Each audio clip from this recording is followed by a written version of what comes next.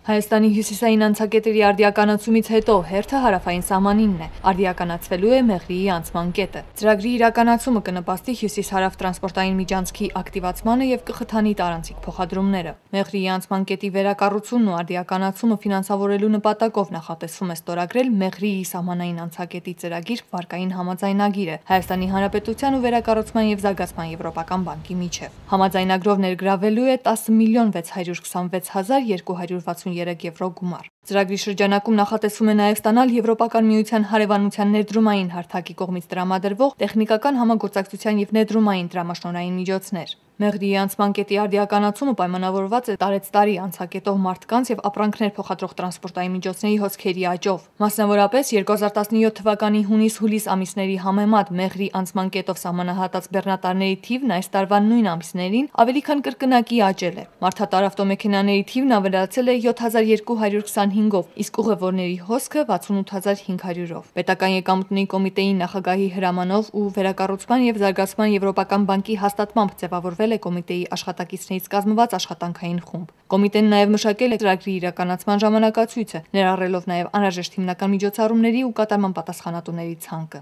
Պետական սահմանի Մեղրիի անցման կետի արդիականացման ու վերակառուցման նախագծային փաստաթղթերը դեռ 2019 թվականի հուլիսին համալիր պետական փորձաքննություն են անցել։ Բացի այդ, դեկտեմբերի 25-ին Մեղրիի համայնքում հանրային լսումներ են անցկացվել անցակետի շինարարական աշխատանքներն իրականացնելու նպատակով շրջակա միջավայրի վրա ազդեցության փորձաքննական նոր եզրակացություն ստանալու նպատակով։ Հանրային լսումների ավարտից հետո կներկայացվի նաև նախագծի կրկնակի փորձաքննության համար պատրաստված շրջակա միջավայրի վրա ազդեցության գնահատման հայտը։ Պետական եկամուտների կոմիտեի տեղեկատվության եւ հասարակայնության հետ կապերի բաժին։